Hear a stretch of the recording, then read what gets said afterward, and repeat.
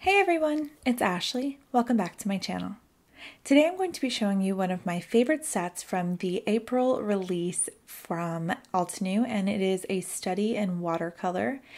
This set caught my eye because I immediately thought of so many ways that I can use this stamp set. And you can see just a few of them here inside the pamphlet that you get inside the stamp set.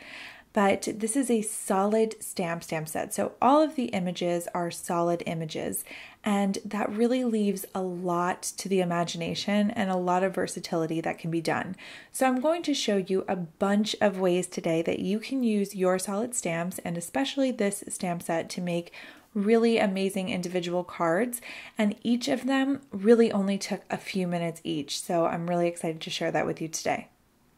The first one I'm going to do is the most basic of my techniques.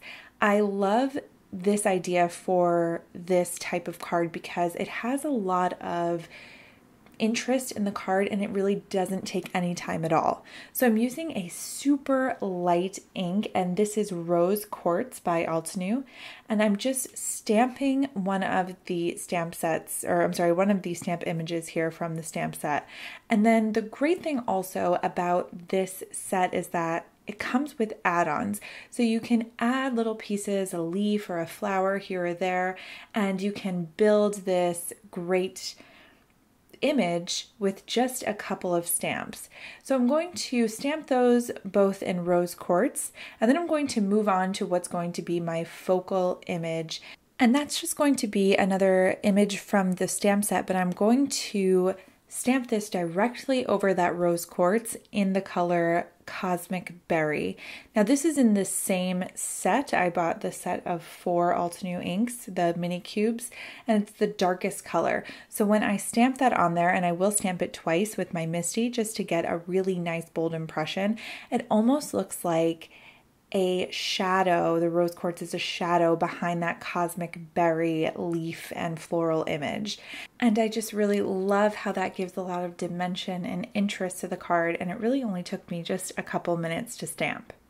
So here is the final card. I ended up using the word die Hope from the Hope stamp set, which is linked in the description as well, and the sentiment, "You know how much I love you." And I just added that there. I did add a little bit of glossy accents to the word die, and how I got it to be the same exact color is that I just went pad to paper. So I used my Cosmic Berry ink pad or mini ink cube and just smushed that directly onto some white cardstock and then cut out my word die from that portion. And it comes out perfect every time, and now I have a coordinating color word die, and that's perfect. So moving right along, I've got the new Summer Garden paper pack. Now this has 24 pieces of pattern paper in it, and there are 12 individual patterns or images on these papers. I love all of the images, but today I'm going to be using this watercolor wash piece of pattern paper. I love that the really detailed and textured look is in the watercolor, or I'm sorry, in the pattern paper. It looks like watercolor paper. And so I really love using watercolor pattern paper, especially for my cards, because it just cuts that technique, or it cuts that step out for me, and it looks beautiful. So why not let yourself have a little bit of rest there and let the paper pack take care of that for you. So as you can see, I cut this down to an A2 sized card front, and then I cut out a circle using just an infinity circle die. And what I'm going to do is put that A2 sized card front to the side and use just the circle die for my card this time. And I'm going to be embossing with these images. Now it's really great to emboss with these really solid images because you get a really cool shine with it.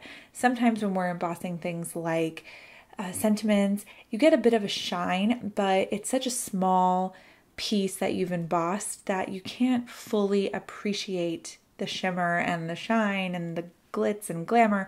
So with these types of images, you really get that fun shine and shimmer. So I'm just going to go ahead, and again, I get to add a little bit more to it if I want to, because the set makes it really easy. But this is what I ended up doing here for my card.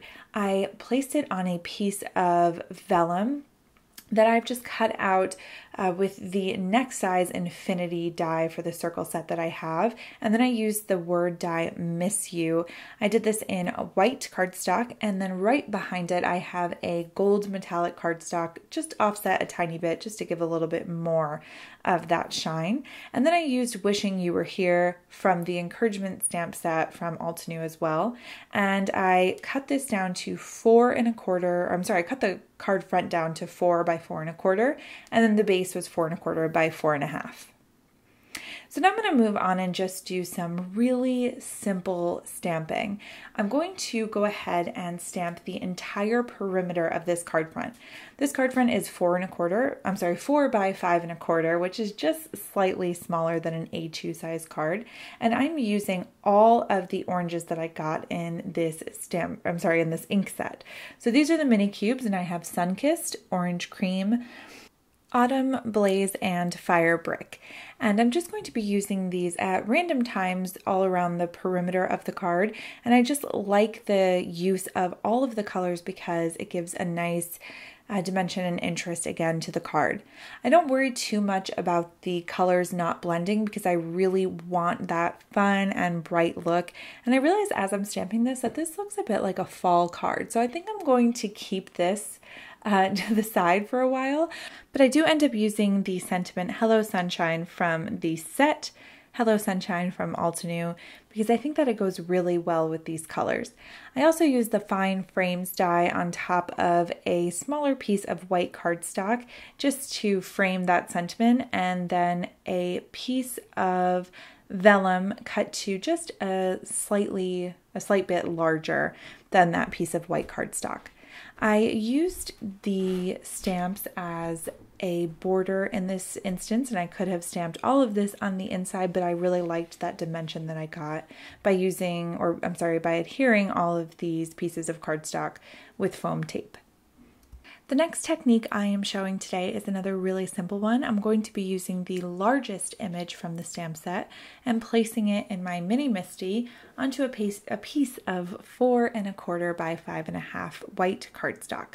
Now I'm going to be using a few different colors of ink here, and you can use any colors that you like. These are just the ones that I find go well together. I'm using Desert Night, Deep Iris, and Coral Berry.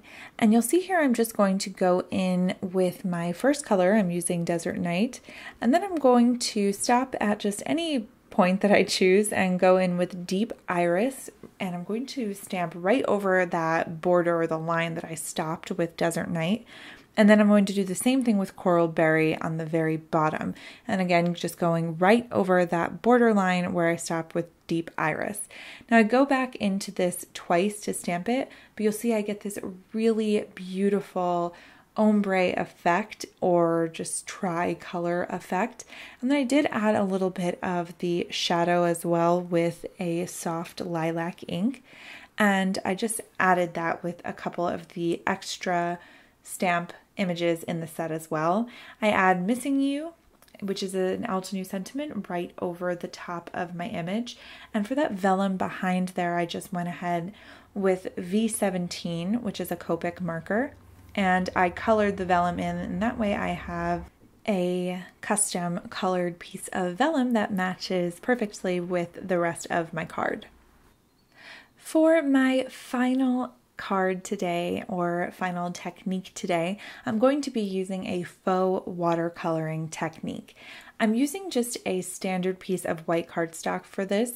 I will be using a little bit of water, but I find that the white cardstock holds up pretty well to this type of technique and the water, and also it gives a lot more vibrancy to these colors. So I'm going to go ahead and line these up using my MISTI. I will ink it up and then give a few spritzes with my distress sprayer. And you'll see once I go ahead and close the door, I get this really cool watercolor look. These images, especially from this set, give a really beautiful look. And I do use my heat gun just to speed up the drying process. I don't want too much warping, even though I'm bound to get just a bit.